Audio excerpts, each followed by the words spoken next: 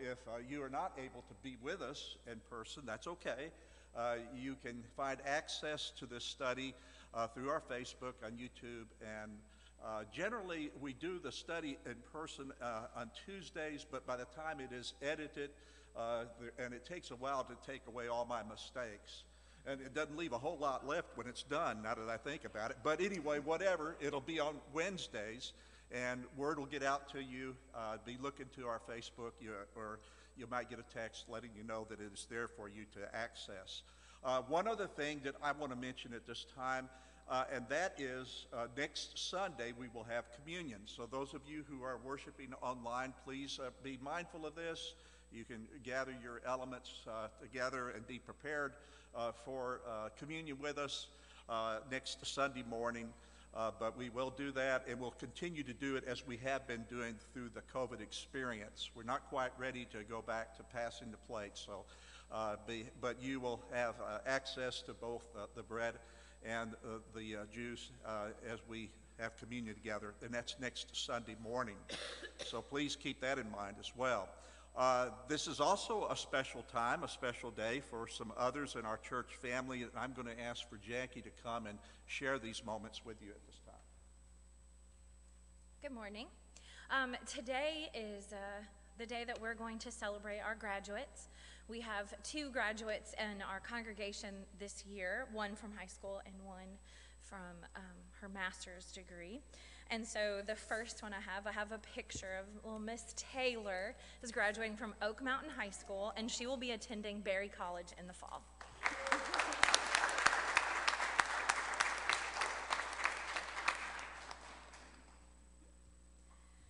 And our second graduate, I'm not sure where she went, but it's Christy Peters, and she graduated from UAB with her Master's of Public Administration. And she did that while pregnant, she did that while a new mom, and she did that while she was in the midst of a pandemic. So congratulations to Christy, and I have a little gift for her when she gets in here.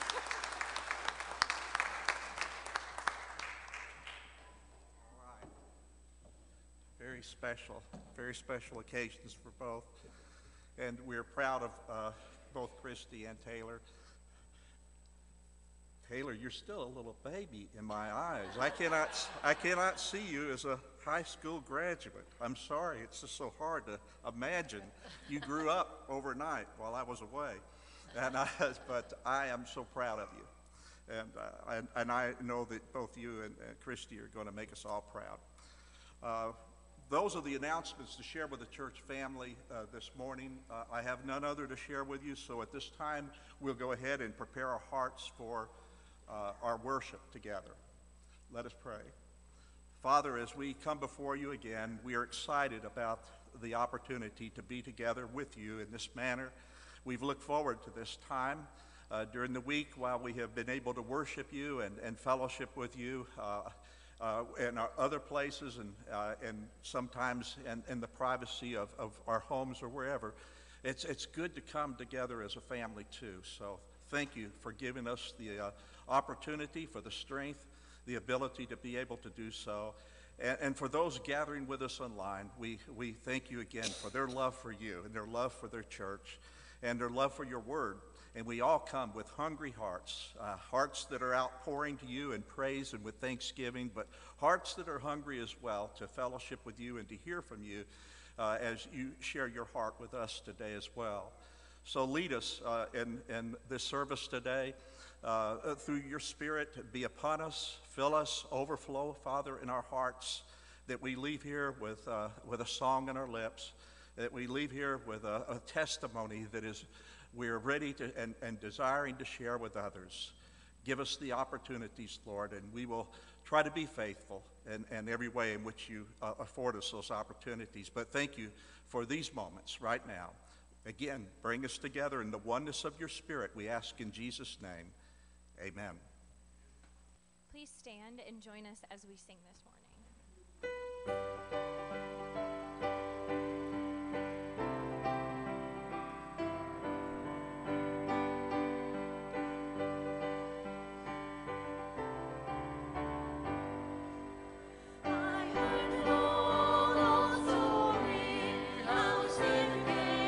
From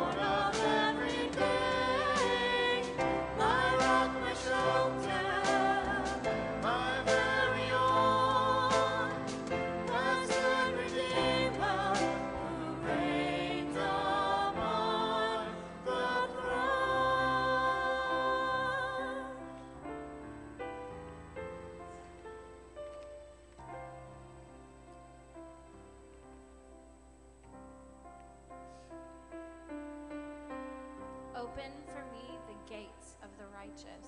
I will enter and give thanks to the Lord. This is the gate of the Lord through which the righteous may enter. I will give you thanks, for you answered me. You have become my salvation. The stone the builders rejected has become the cornerstone. The Lord has done this, and it is marvelous in our eyes. The Lord has done it this very day. Let us rejoice today and be glad.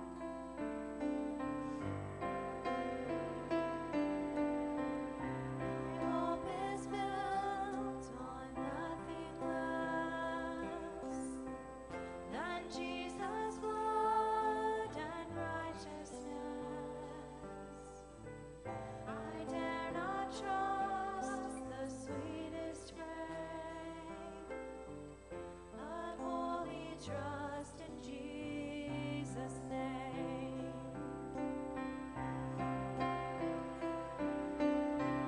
My hope is built on nothing less than Jesus' blood and righteousness. I dare not trust the sweetest frame, but only trust in Jesus' name. Christ alone, cornerstone, weak made strong in the Savior's love. Through the storm, He is Lord, Lord of all.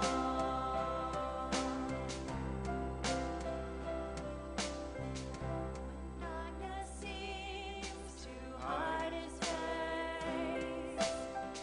I rest on His unchanging grace. In every high and stormy gale, my anchor holds within the veil.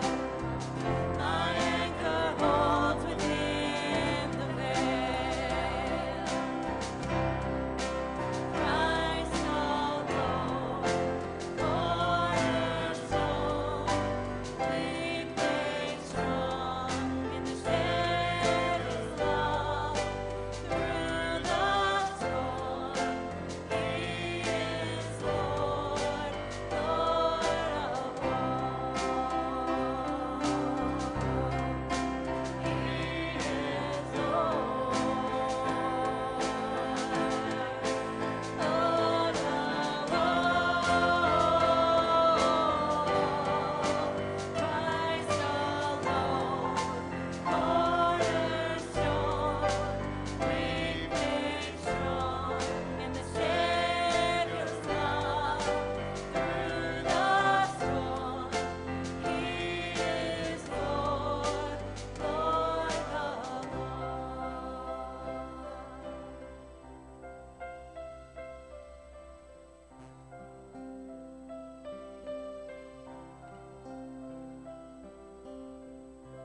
When He shall come with trumpet sound, oh, may I then in Him be found, dressed in His righteousness alone, faultless stand before the throne.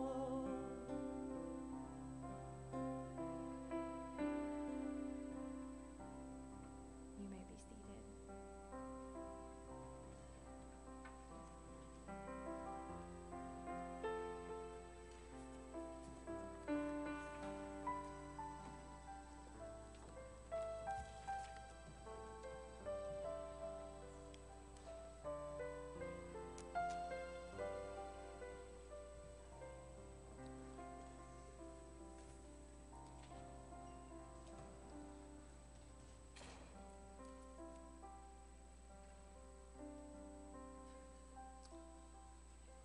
We serve a wonderful Lord.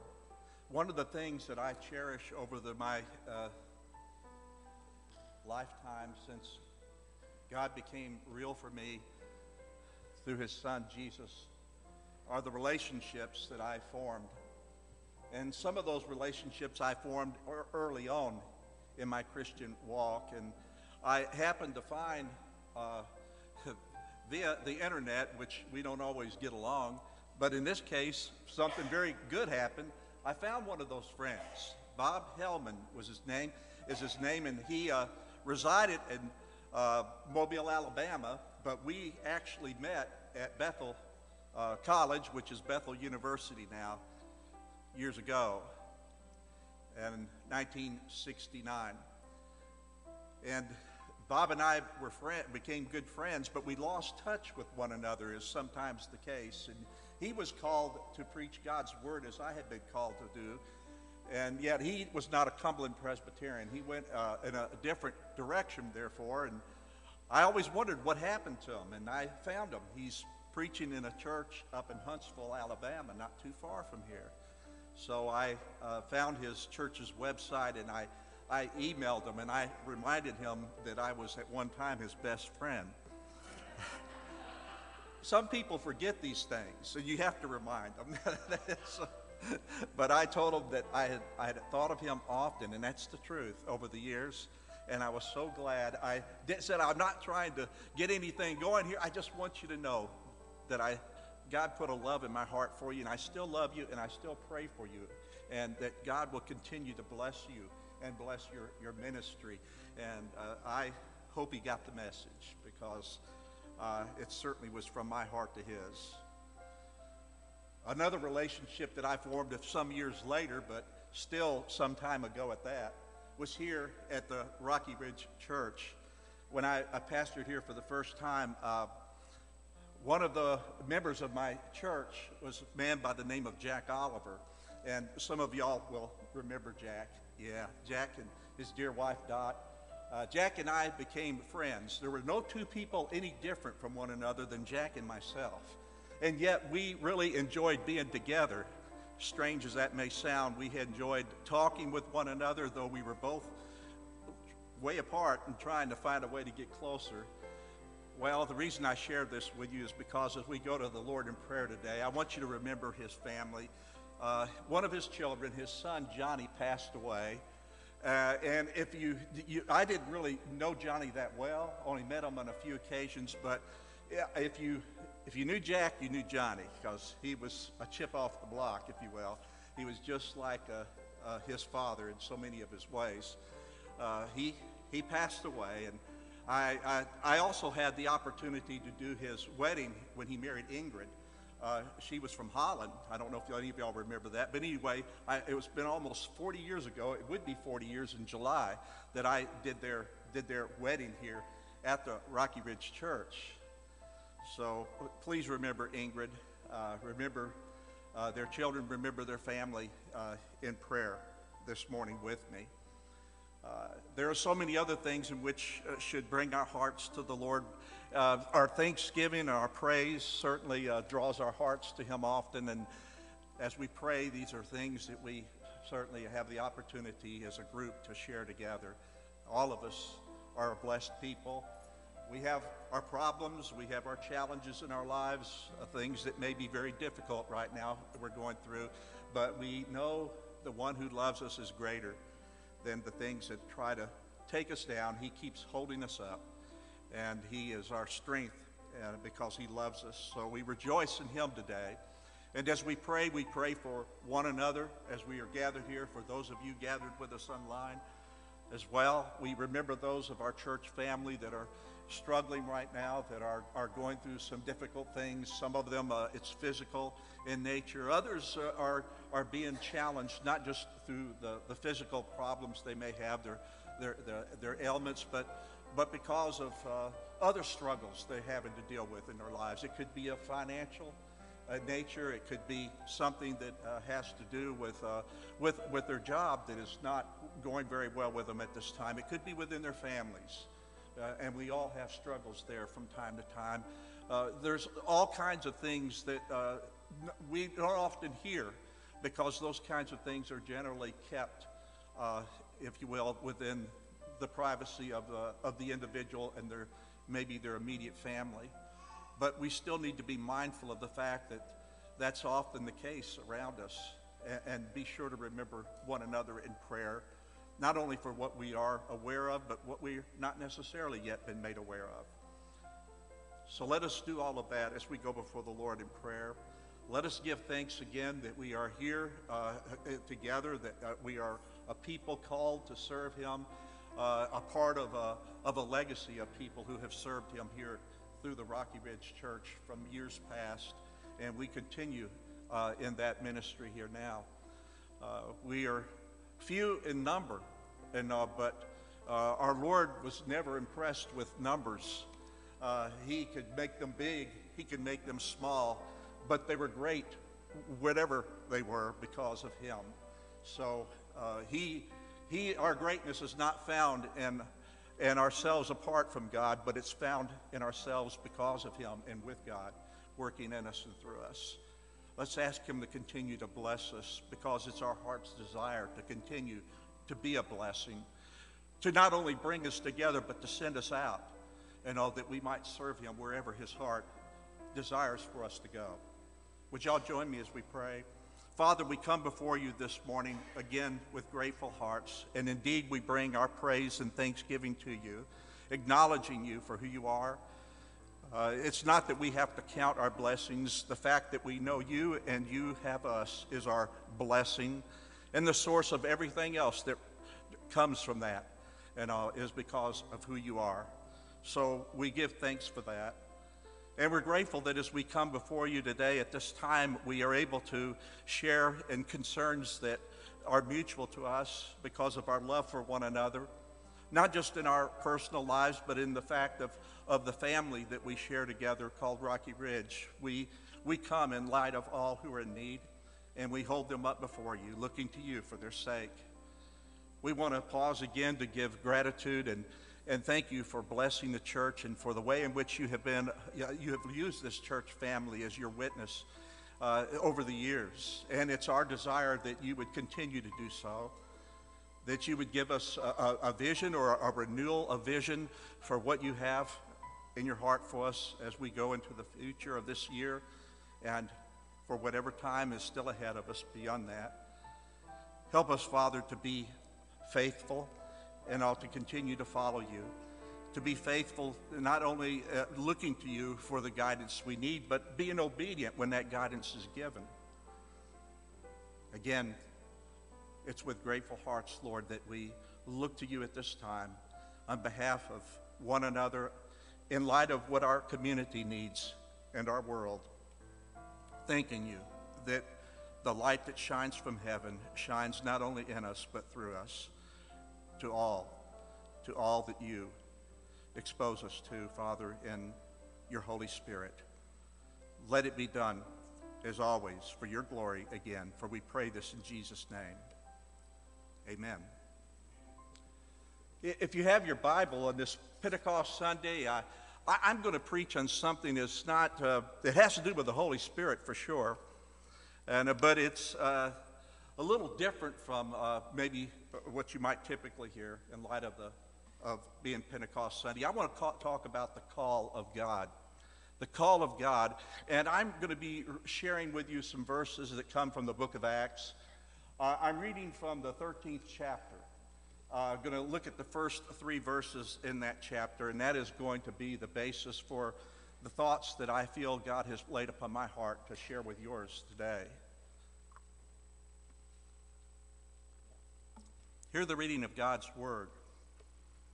In the church at Antioch, there were prophets and teachers.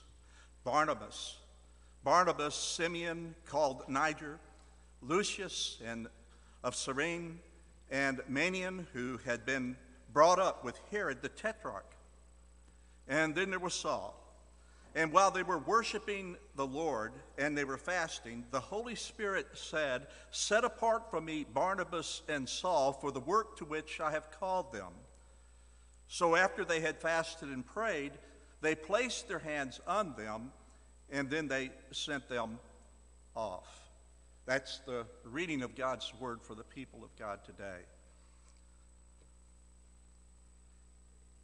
I have the privilege of serving in this presbytery on a committee called for probationers. And it's the responsibility of this committee, among other things, to receive those who wish to be a candidate for the ministry in the Cumberland Presbyterian Church. And when they offer themselves to us for that purpose, as we are interviewing them in light of their offer and before we place them on the roll of probationers, we ask them a number of questions. And one of the questions in which we ask them is this: how would you describe your sense of call? How would you describe your sense of call? That's something I remember being asked, years and years ago. I remember when I was asked that question, and I had not really thought it out a lot until it was put before me. I can't remember how I answered it, but since I am here today, evidently I satisfied the ears of those that heard it. But it's an interesting thing. How would you describe your sense of call? And while you're thinking about that and how a candidate might answer it, let me share something else with you. I believe every Christian has a calling which is shared with every other Christian. And we call this particular calling the general calling, or God's general calling for our lives. I believe, for instance, all of us were called to salvation through Jesus Christ, our Lord. That God called our name, He called out to us, and we chose to respond in a positive way when we received Jesus, and through Him we were reconciled to God. Another calling that all Christians share is the call to sanctification, which simply means we have been set apart for God's purposes, each and every one of us. We understand that we are no longer servants of this world, but we are servants of God for whatever His heart desires. And we are to abstain from the things that would otherwise keep us from being that vessel that God could use. And we're to take hold of the things that help make us a vessel that is worthy to serve our Lord. And there's a third way I believe that we are all called, not only to salvation and to sanctification, but to service. All of us are called to serve the Lord. None of us are called and then left idle, if you will. We all have a reason for being within the family of God. Every one of us has some sort of way in which we can serve the Lord, and we can serve one another and even serve God in our community. We all have a call to service. Paul, when he writes to the Romans in the 12th chapter, I like how he says, he said, in light of this, we are to live our lives in such a way as to outdo one another in the way of serving. To outdo one another in the building up of the kingdom of God. So this should be the desire of every child of God, to serve the Lord and to serve one another in the Lord. Now, these are what I call general callings, because every Christian, has experienced these calls for their lives. But I also believe there is another way in which we are called, which is what I'm going to refer to as a specific calling. Now, I'm not going to get into all of the technical calls there are. Yeah, I need more water. There's a lot of ways in which we're called, and I can't go there today, not going to try. But I want to talk about being specifically called. I believe there's things in which God has in His mind and His heart for you. There's things He has purpose for your life and for mine that are unique to who we are. Because of the way in which we are made, the way we are shaped, our desires, our disposition, all these kinds of things factor into what brings this call about, or leads us to the understanding of this call. I believe there's a calling that is specific in the sense that it's unique. It's unique. It's not that there's no one else who's been called to the ministry to preach. Yeah, for sure, there are many, many more. But there's a way in which that God has called me to minister that is unique in the sense of who I am and the way in which God is able to work in me and through my life. Paul saw his own personal calling as being unique. And he refers to this again in his letter to the Romans, among other places. In the very first verse in chapter 1 of Romans, he said, Paul, a servant of Jesus Christ, called to be an apostle and set apart for the gospel of God. Well, that's unique. I don't know that there is anyone since then who has been called to be an apostle as Paul was an apostle. I'm not sure about that, but I don't think so. But set apart for the gospel of God, that's something I can understand and I can identify with. Going back to the candidate, when he's asked the question or she's asked the question, and how would you describe your sense of call? I want you to think about this today. I'm going to ask you to do something that maybe is unlike anything I have asked of you. But I want you to think about God's specific call for your life. It may be something you're already familiar with, you've already dealt with, and it may be something you have otherwise have not really thought much about. And if God has called you in such a way, you can't really see where it was or when that call came or what it was for. Well, I'm going to give you some things here within this 13th chapter that go along with this particular sense of call that may help you out. So first thing I want you to notice here in this 13th chapter is that the call of God in this manner is personal. It's personal. And when I begin my reading here, I notice that there are a lot of people gathered together in the church at Antioch. And they're prophets and teachers. And then he names some people specifically: Barnabas, Simeon, Lucius, and Manaen, and Saul.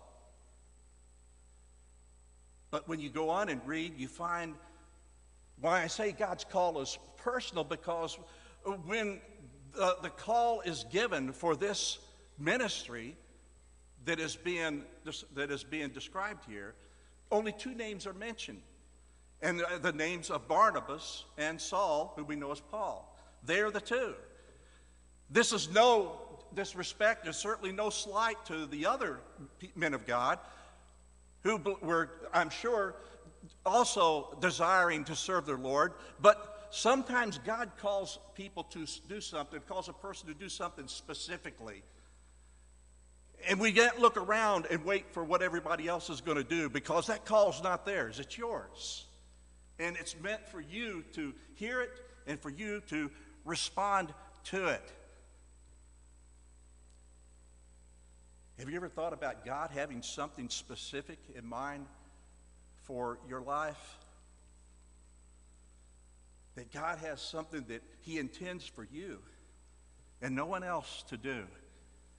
It's in his heart that it might also find its place within your heart as well. I think it's important that we realize that God deals with us in this way. He's personal God. And while he certainly has laid a lot of things out there that all of us can see and we can all certainly understand and respond to, there is going to be sometimes something that comes from him to you that's not going to come to anyone else. It's his personal call for you and for something that he has in mind for your life.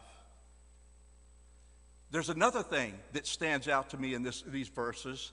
Not only is that call personal, but it's purposeful too, isn't it? God's call is purposeful when it's given in this manner. He said, set apart for me Barnabas and Saul.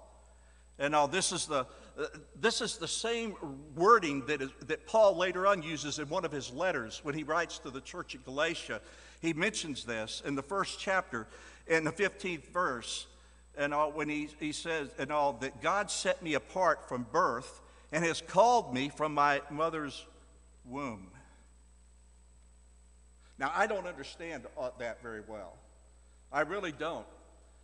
I understand it in some ways better than I did long ago, but I still sometimes, it's still bigger than I am or greater than my understanding or ability to think. But I believe God had me in his heart before I even was born. He had me in his mind and his heart. And he had something specific he wanted me to do with my life. I wasn't put in this world by accident, regardless of what anyone else will tell you. I'm not an accident. I have accidents, but I'm not one as far as being here in this world. But you know, when it started becoming real to me, it wasn't until after the fact of being born again and being saved that my eyes were open, and suddenly, man, you've been talking to me all along, and I never did hear you. For when I was 10 years old, it was my mama Willis that first told me, Duwayne, I believe God is going to make you a minister.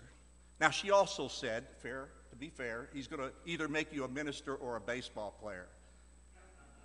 Yeah, I had 2 at-bats. I struck out and I popped up. That's the story of my baseball career. But she spoke those words, and I believe those words were the words God put in her heart for me to hear. When I had become a Christian and was still young, my heart was desiring to serve God, and yet I still couldn't figure out how I was going to do this. And there was a young lady who was in what we call it a share group, and we were in a small group, and she looked over at me and she said, her name was Barbara, and she said, Duwayne, have you ever thought that God may be calling you to the ministry?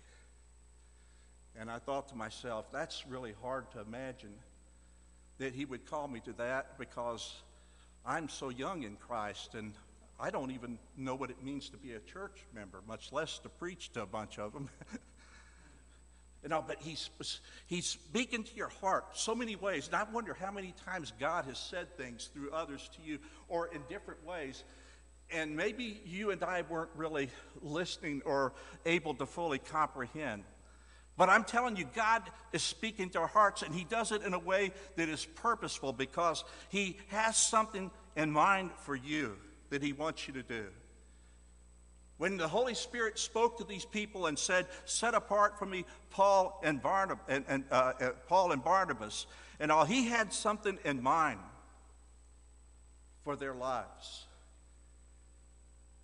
And it's not that he didn't have other things in mind for the other people's lives, but in this case it was for these 2 people. It was personal, but it was purposeful, because God had these men in his heart to serve him in a special way. And I believe he does that with all of us. I really do. I'm either still that naive or unwilling to change my way of thinking after all these years, but I believe God has something specific in terms of his purpose for you. The third thing that comes to my attention here is that what God is calling them to do is practical. In other words, he is calling them to do something, and not just to be something, but to do something. You know, when God called me into the ministry, and he didn't call me to get a title and then to sit down and that's the end of the story, if you will, as such. I don't believe any more than when he calls us to be Christians that that's the end of the story there either. It's just the beginning. When he called me to be into the ministry, he meant to put me to work. He meant to put me into practice, if you will, to use me in some way or another. He said here and all that the ministry that they were being called to was a work that he had chosen for them to do. Now, I don't know what God has chosen in his heart for you to do. But not only generally speaking what we all do, but something maybe specific, but I believe he has. A good friend of mine who has gone home to be with the Lord now, Steve Bray, told me more than once, so many of us, when we were coming together as young Christians, were sensing God's call to the ministry. Not everyone stayed the course. Steve didn't get caught up into the emotion of that. He knew he had a ministry, but he didn't feel like it had to be done in the way that I'm doing my ministry. He felt that, and he finally shared with me one day, this is what God is calling me to do. He is calling me to teach. I said, Sunday school? He said, no, to teach. And he said, I don't know how God's going to do this, but I think he's putting me in the classroom to be able to be a light and somehow or another to convey Jesus Christ to the students, not only to teach them social studies and history and the other things that I have been prepared to teach, but also my heart's been prepared to share Jesus, and somehow God's going to use me. When we went to his funeral service down in Mobile, there were a lot of young people there, a lot of young people who remembered Mr. Bray, and they remembered his testimony. They remembered him as a man who really cared, who really loved. They remembered him as someone who respected them, but also who challenged them to have a respect for themselves. And also, as he had opportunity to have a relationship with Jesus Christ. When I say God's call for you is practical, I like what I read one time. It was on the wall of I don't know if it was in another minister's office or where it was, but it said this. It says, when we are walking in the Spirit, we do not wear out the seat of our pants, but the soles of our shoes. We're actively doing. And I think that's what God intends. It always bothered me when someone would tell me, well, I don't really feel that I'm really equipped to serve God other than to take my place in the pew. I don't believe that about any Christian. Any Christian. I remember one dear old lady who had been very active, and she taught Sunday school. She sang in a choir. This was a lady who really gave her all in many different ways in serving God, and had come to the point in her life because of her age and her health that she couldn't do these things. And she was at home, and I went by to visit her on this particular occasion, and she said to me, she said, Brother Pounds, she said, I am so frustrated because I can't serve the Lord anymore. And before I could even answer that, there was a call on her phone, and it was one of her neighbors that had a problem. I don't know what the problem was, but she said, can you tell me a time when I could come over and you could talk with me, and I could talk with you? And she set up a time for her. And then she also told me about other people. She said, you know, it's sort of strange. And I've got my neighbors and people calling me up like this, wanting to come over or for me to pray with them. I said, don't you see? God has given you a special calling here to minister and to serve the people. When you can't go to them, he brings them to you. Isn't that wonderful? We got a God who understands our limitations, but who has no limitations. And when we can't do it one way, it's okay. He'll make it possible for it to be done another way. He just wants our availability, as you've often heard. He'll provide what is needed in terms of ability. He just wants us to be available and to be also obedient when the opportunities come. So when I read this about this call, the thing that I think about when it's something specific in God's heart for us, it's going to be personal. It's going to be personal. It's not something I can hand off. God's called me to the ministry, so would you go and do it on my behalf? It's something he intends for my life.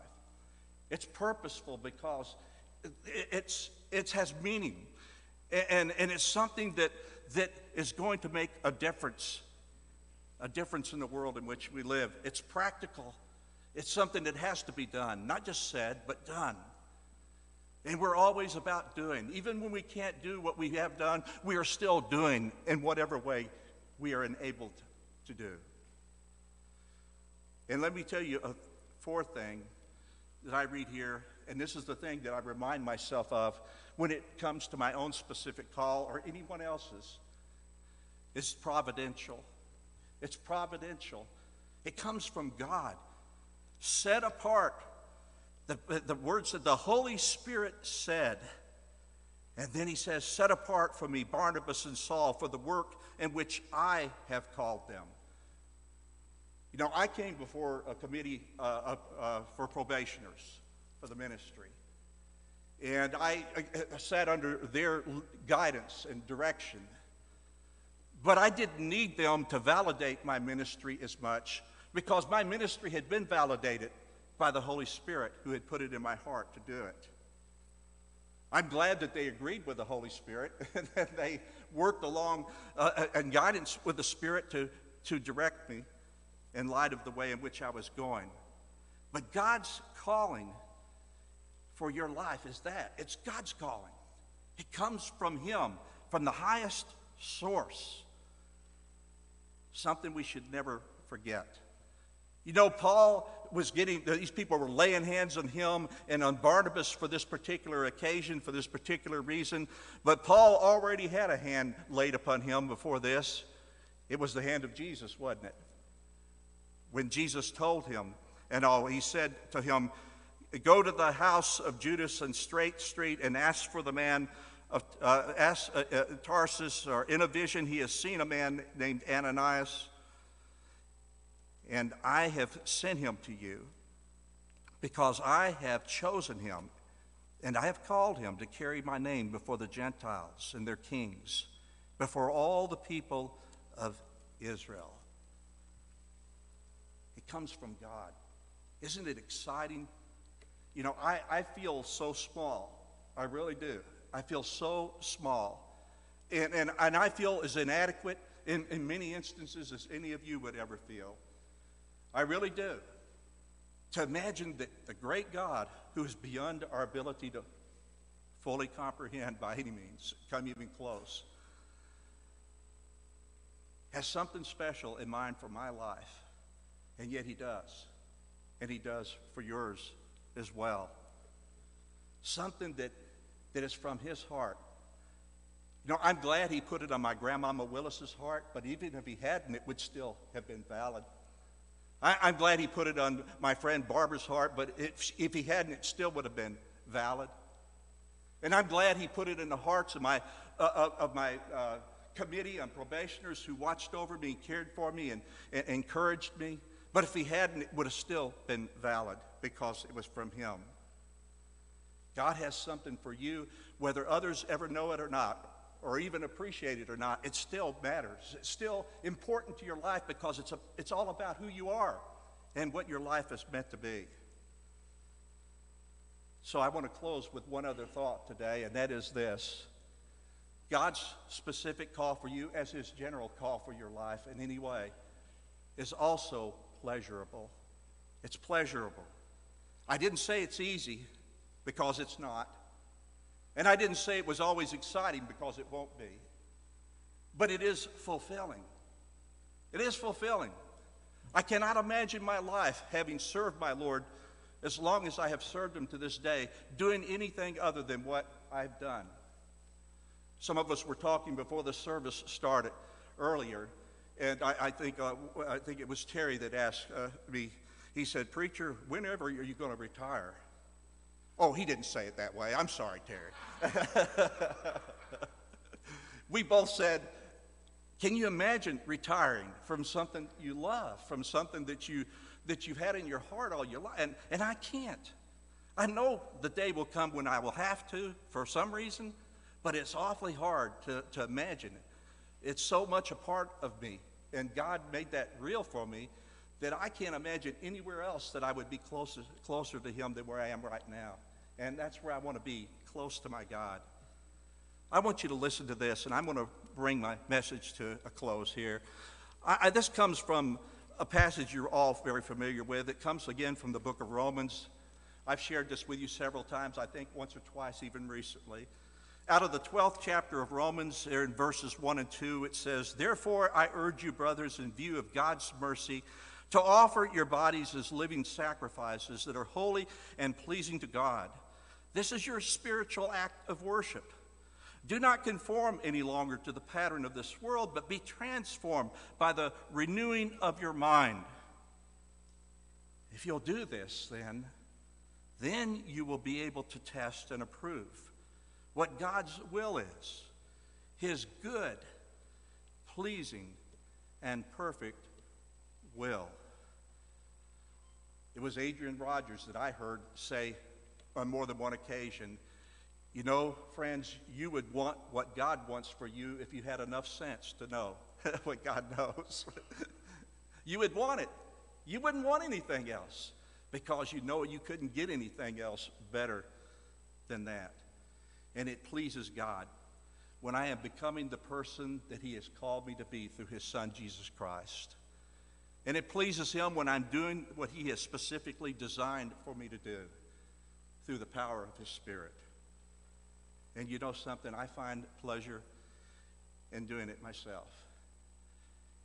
I know I'm right where he wants me to be, and I want you to know that.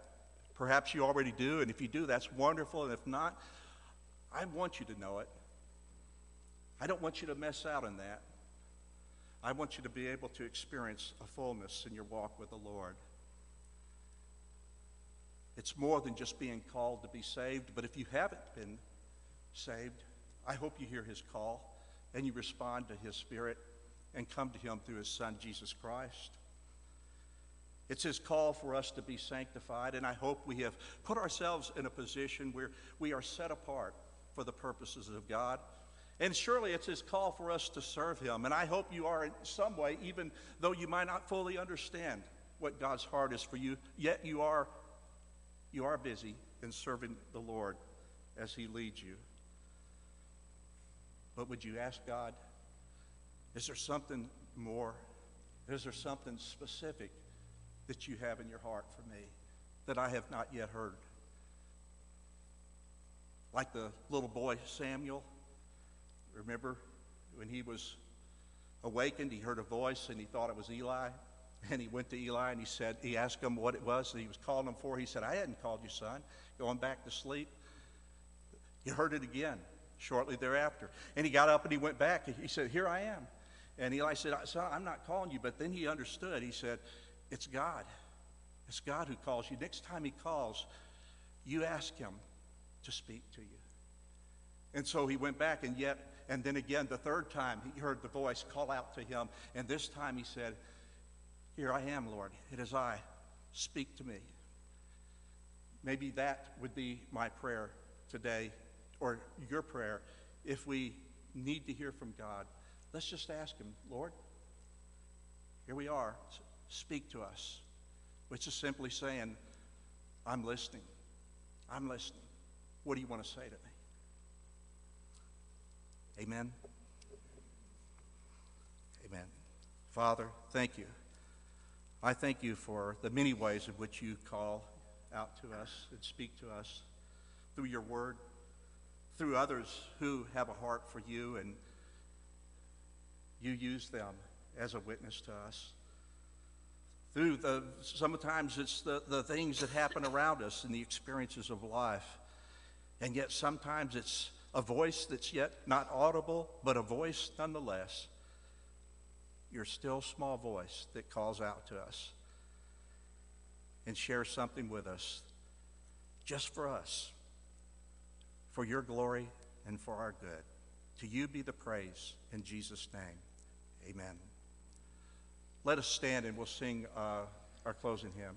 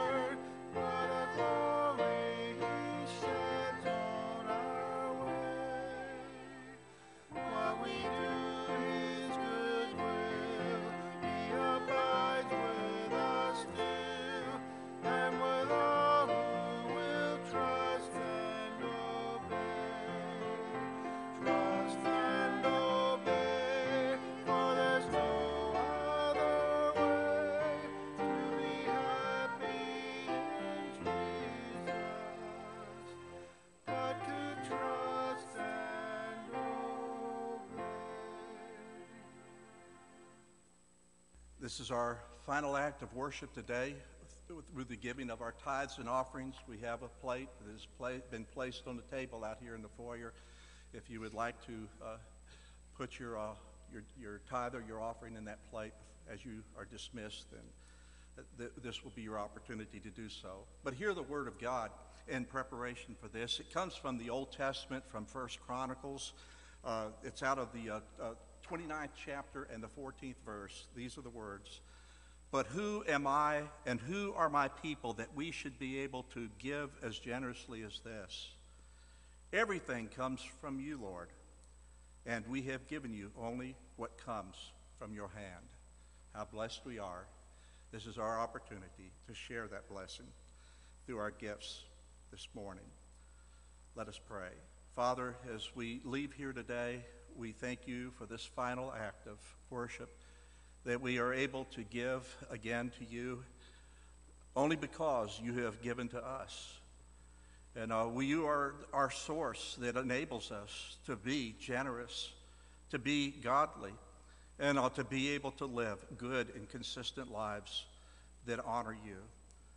Bless the offerings that we bring before you today, and bless us, Father, as we're dismissed in your Spirit. Lead us through this day according to your heart's desire. We ask all of this in Jesus' name. Amen.